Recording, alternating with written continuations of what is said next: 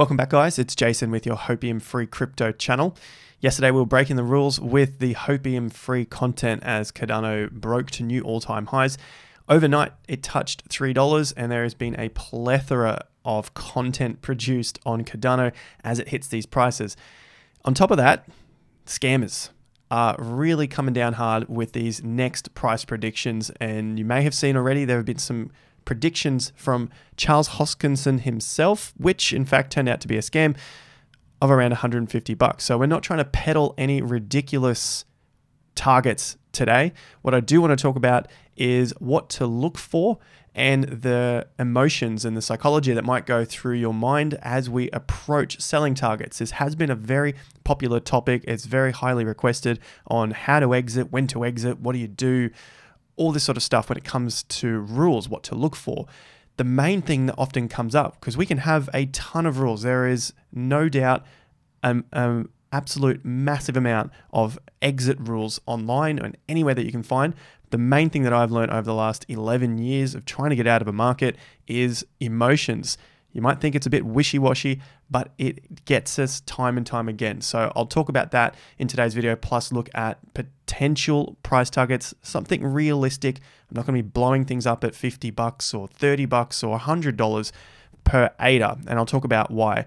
So before we get into that, make sure you've hit the like button, subscribe to the channel, bell notification icon, follow me on Instagram and on Twitter. But when you've hit that subscribe button, make sure you hit all and activate notifications on your phone as well, so you can see these videos pop up in your news feed. All right, let's begin. Price targets, what we're looking for, trying to keep it realistic, and how we work within the market with our emotions. Because honestly, that you may have seen it already, it is absolutely massive. And I'm not going to play it down. It's the most difficult part. So we got price targets. What's going to happen next? We're at $3. Maybe we drop to $2.50. This is not really the point. But if we're at $3 now, thereabouts, for new people coming into the market and for spruikers in the cryptocurrency space, I call them spruikers because the targets have to keep increasing. We talked about this yesterday on yesterday's video. It's $3. If someone comes in, you want to hear something bigger. You want to hear it at $10, $15, $20, $30, etc., $50, okay? So early on, once you get to that point of, early on, $1 sounds good. So to say it's going to go to $10, reasonably good. There's your 10x. But once you start getting up higher and the $3 or $5, saying it goes to $10 doesn't sound so good anymore. And if that's where the traffic is leading, in terms of people watching the content and coming on, then you have to start upping the targets. So then comes the $30, $50, $70, $80 targets for ADA. And we've seen that with Bitcoin. We saw it in the 2017 cycle. Let's look for $100,000 Bitcoin, because we're sitting at $10,000 Bitcoin when the market started to really go crazy. And obviously it went crazy all in 2017, but when it got to 10,000, 20,000 just didn't look so good anymore. So we had to have all of these talks, all these people spruiking a $50,000 Bitcoin or $100,000 Bitcoin, and all of these reasons that came about. And although it may be true down the track, it's probably not true in the short term. So we have to keep ourselves in check. That's one of the main things when it comes to the fear and the FOMO. So if you already covered that and you understand it, let's move on to the next part. And just before I do, if you guys do have your ADA, you can safely stake your Cardano, because this is decentralized. It's not on something like Binance or anything like that.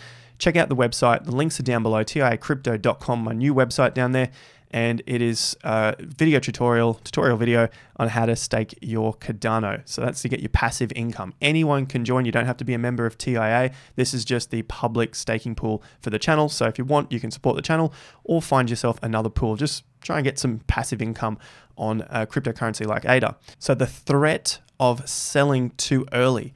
We have price targets. That's what people look for because they want to know when to get out. But this is a moving, living market. Like, there's human beings in the market. And so this is always going to be moving. There's not one set target on when you hit 20, market tops out, that's the end. The market does not work like that at all. So we could get to $19.50 and your target was 20 and the market reverses on you. So we have to have an idea of areas that we could sell in. It doesn't need to be an exact figure because the market will never get to that exact point and then reverse. So if it doesn't get to that exact point, it continues through, maybe your price target was around $10 because you were getting into ADA at 10 cents or 20 cents. And you had this huge price target of $10, which was 100x from 10 cents. But you see the market continue through and goes to 12, 13, 14, 15, 18, $19. You have to be comfortable with that exit point. Now, the positive, the thing I like to take from altcoins in particular, cryptocurrencies, because they shoot up so hard, they come down really hard as well. And at the end of a cycle, they generally come down 80, 90, 95, sometimes 99%. And so if you miss it and you exit at $10 and the thing runs to $20, the FOMO is the hardest part during that period of the last ascent. And you don't want to lose your profits on the way up. So the market can come back 90%. It just depends on where that top is.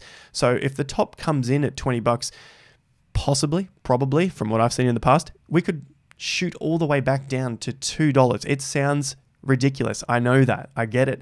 But we've seen it time and time again in the market. So that's the sort of thing that I like to look for to keep my FOMO in check as we approach a top. So if we do get to that, say for Bitcoin, it was $20,000, we couldn't believe that we were going to shoot down 84% from that top and reach 3,000. The same thing with Ethereum, $1,400 in January of 2018, and it fell to $80 at the low.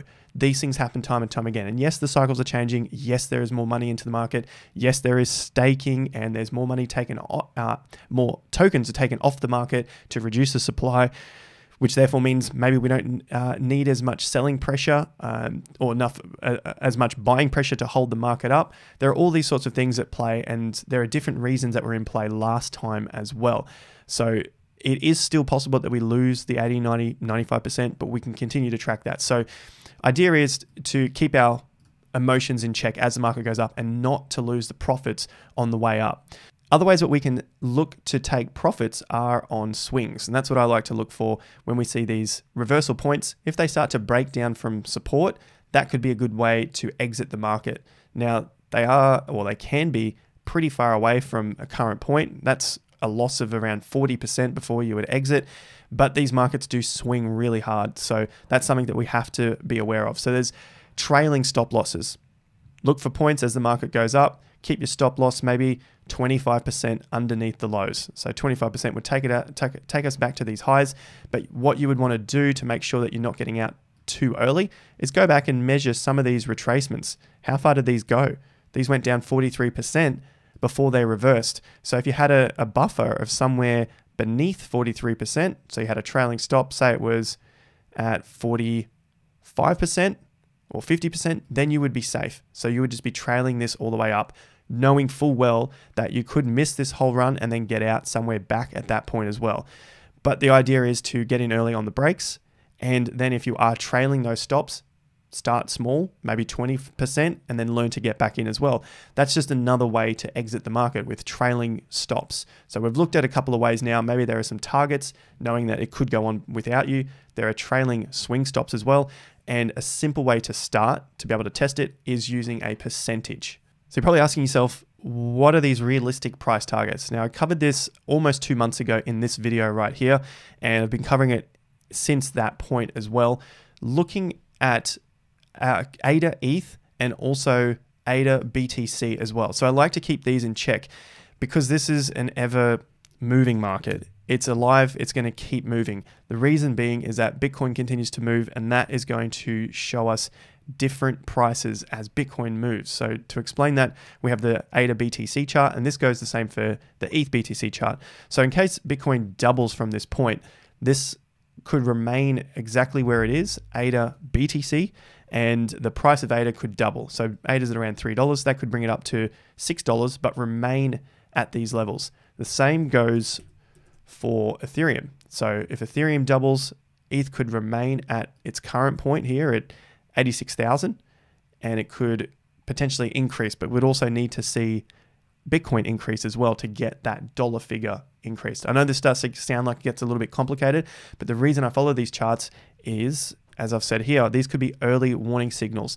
And that's what I did back here. And that was to get close to the tops. I'm not going to say that I always call tops, but these got quite simple just looking at 50%. That's all I was looking at here, was that we saw a reversal at the 50% mark, and that's of this entire range. So that's my early warning signs to say maybe the market is finding some resistance at the major range. Doesn't mean the market's over, but we saw a 50% retracement, and then just managed to get some more ADA at these points here because it was within this zone. Now, from that video that I was looking at, that's this one here, you can see how early it was. I was looking for the market to continue down because of what we had already seen on this chart, ADA BTC, this chart, ADA ETH, and the US dollar had just sprung up. ADA USD had sprung up, and we had a little bit of a correction, well, a massive correction here, but then the bounce was quite weak. So that was into the early mid part of June. So that's when we started to get the fall. So price targets, I like to use these charts to have a look at if the market is coming up to some resistance against the majors, ETH and Bitcoin, then what does that where is ADA USD at that point in time?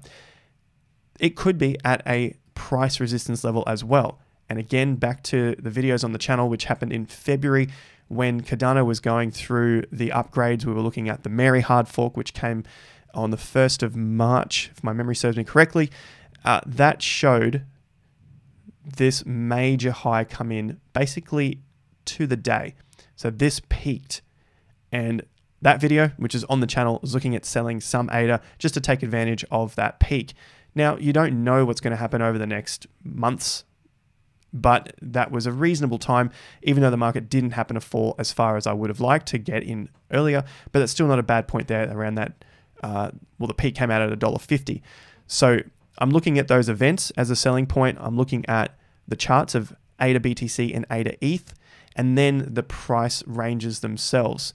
So to get some price targets as well as our support and resistance, which are all points of where I would look to sell, then I look for price ranges, repeating ranges. We've got the whole range here. Yesterday we looked at how this repeated in just 3 weeks. So from the COVID low to the top in April to that bottom, repeated exactly near to the cent, 100% of that range in just 3 weeks, which took 57 weeks the time before. So if I'm using this entire range now, the top was around 250, projecting it from the low, that gives me a price point at our 100% of $3.41, but our 1.61% at $5. The reason I like the $5 as well is that it's 2 times this current top, and markets like to repeat numbers. 250 is a nice round number.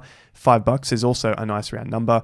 They're just some ideas of where I could start to look for some short-term resistance, which may turn into long-term resistance. So if I couple this with ADA ETH, maybe this comes out and hits some previous all-time highs.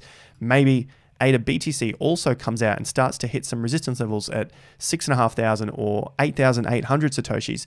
Then all of these things are coming together for me, and I like to at least take some off the table because these are resistance points, and we've seen them time and time again. Should the market turn around and continue straight up, still holding some, and if we need to, we can get back in, but we just take a little bit of a loss on that potential gain that we could have had. But this is just how to protect yourself and reduce that risk if the market starts to become way too volatile at the tops. I want to focus on market psychology again, because this can really play with you and lose all of those gains at the top. And I'll show you that in just a sec.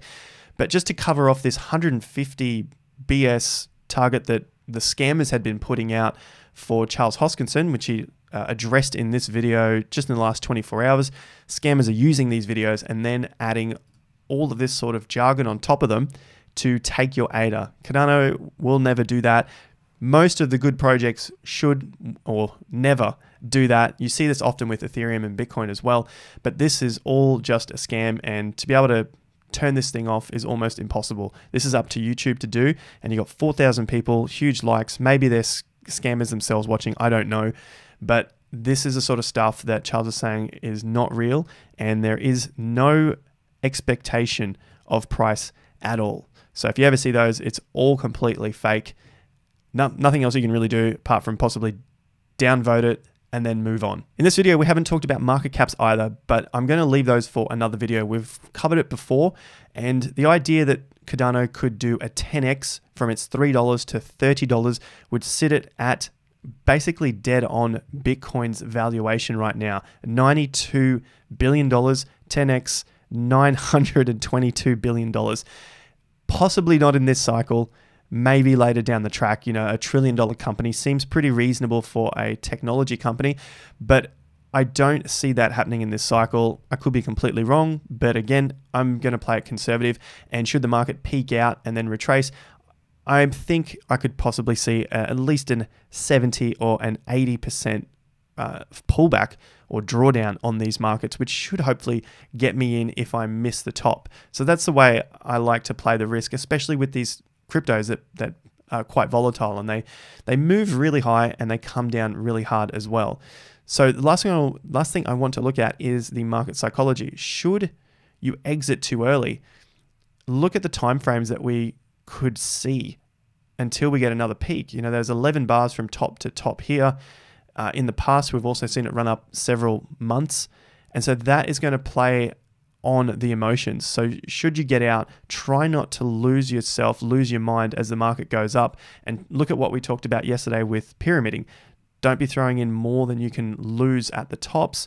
You want to be pyramiding bigger at the bottom, less at the top. So should you feel the FOMO come back at the top because you got out too early, maybe you took profits here and you see the market run up, try not to put in more than what you already had and possibly less, just to keep your money management safe. The last thing you want to do is lose all your profits to not understanding what pyramiding is, and you are putting in way too much at the top.